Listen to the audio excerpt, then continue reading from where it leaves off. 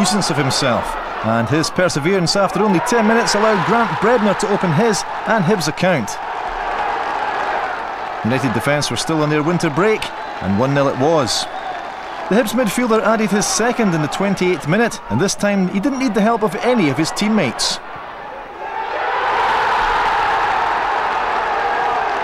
The former Manchester United youth player coolly finishing from just outside the box.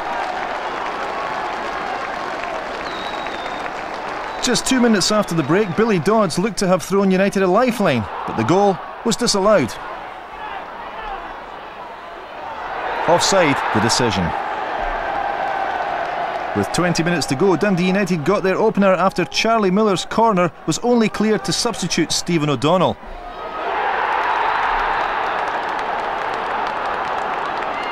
A great strike, but Ian Murray's head looked to have helped it on its way.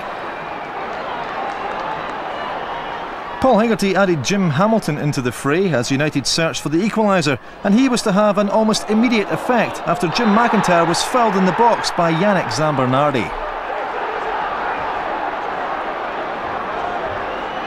The veteran striker showed all his experience to wrong-foot Nick Colgan, and 2-2 it was.